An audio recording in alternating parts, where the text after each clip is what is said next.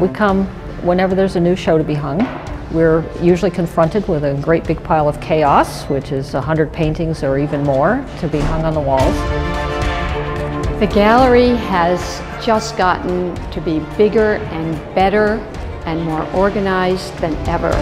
We have been experiencing an education. Our jobs are to come in and to prepare them for hanging on the walls. That includes the process of figuring out where things are going to go, how they look together, making sure it all works. So that when you come in, it looks like it really ought to be that way and it can't be any other way.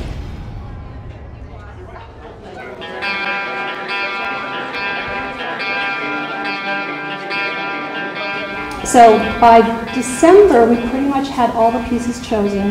It's over 100 pieces, and then comes the building the show.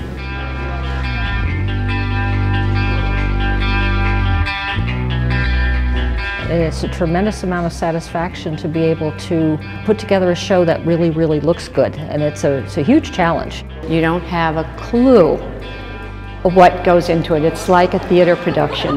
You want to create a nice flow and a nice transition from one artist to another. Oftentimes we will start with matching up frames rather than names to get sizes right.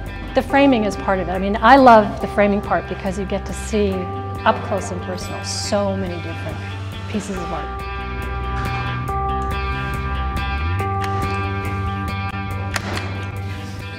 Yeah, it's kind of like putting together a jigsaw puzzle. Really good to get it together, get it right the first time. It's a tremendous challenge to take all these disparate works and make them all look great.